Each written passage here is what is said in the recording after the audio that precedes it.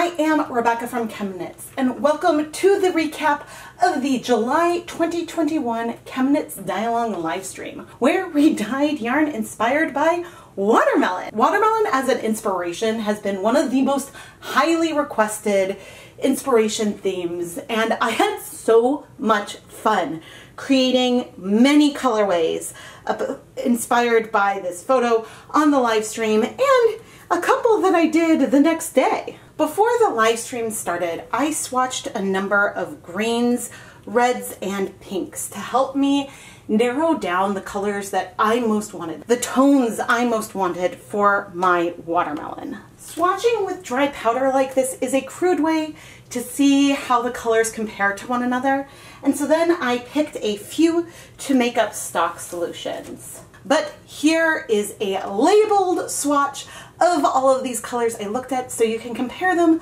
to one another. I didn't do much at all to this finished yarn.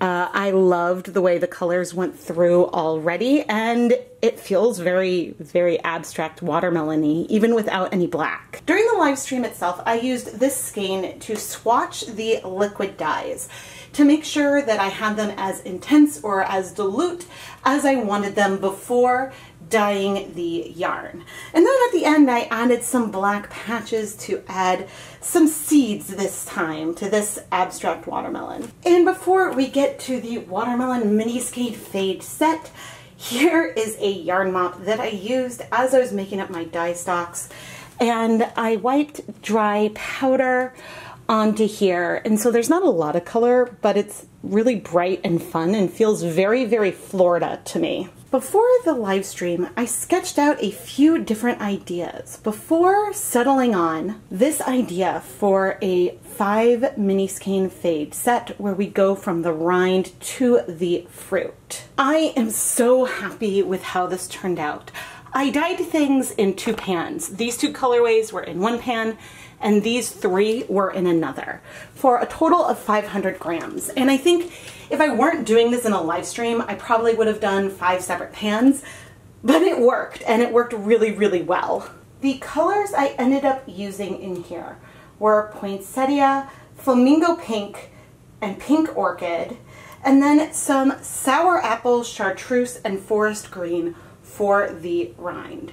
And then for that second color that is mostly white, I used little bits of all of them to be those little bits of color that you see through when you've almost finished your watermelon slice and you're trying to get every last bit of pink before getting to the rind. I love how this turned out so much that the morning after the stream, I went and dyed up 3 colorways on full skeins.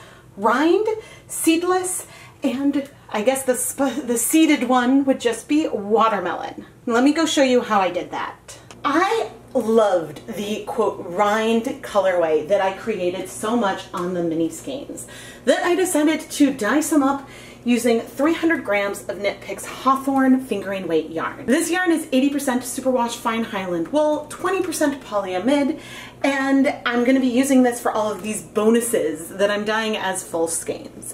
And so on this, I layered on some of the chartreuse, sour apple, and forest green to create more of this watermelon rind colorway. I also wanted to dye up some more of the watermelon flesh, the fruit part of the watermelon, really going for that pink and red colorway that was more of that medium color that I had dyed with our 5 skein mini skein set. I dyed 6 skeins in this colorway, starting layering the red and the pinks, but then I kept some of this as is for a more, quote, seedless colorway. And then with the other 3, I added some drops of the 1% black stock solution to create the watermelon seeds. So we could have 2 versions, one with black, one without, because honestly, I love this colorway both ways. Once I added the little, quote, seeds, I then steam set that yarn for 20 to 30 minutes in a steamer basket. And then I washed everything off camera, and I will include this in with our conclusions. And so these 3 colors make an awesome set as well. As someone commented during the stream, using this as like a circular shawl with like the green on the outside and the reds towards the middle would be really, really fun. Which version is your favorite? I am so proud of this mini set. I think a lot of times I focus on getting a fade where there's good transitions between each of the colors, and there isn't like that easy transition because of the inspiration. And I think that this set fits that watermelon slice so beautifully. I was really inspired, so I dyed a lot. On Wool to Die For's Zebra base, this one is 100% Peruvian Highland wool. I used a combination of pink orchid, and chartreuse, and a tiny bit of sour apple to create this easygoing but fun colorway. I wanted to let the black and white plies from this 2-ply yarn really shine through on a brighter, more neon colorway.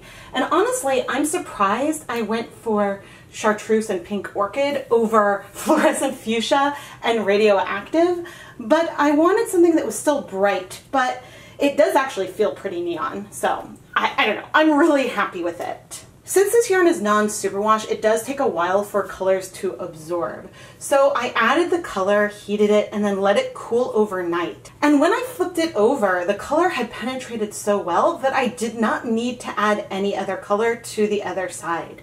And so I'm really, really happy with how it turned out. Finally, I took all of the leftover dye from dyeing all of those other skeins and combined it on this skein of Provincial Tweed from Knit Picks. This color feels more black cherry versus watermelon, but is still very, very beautiful.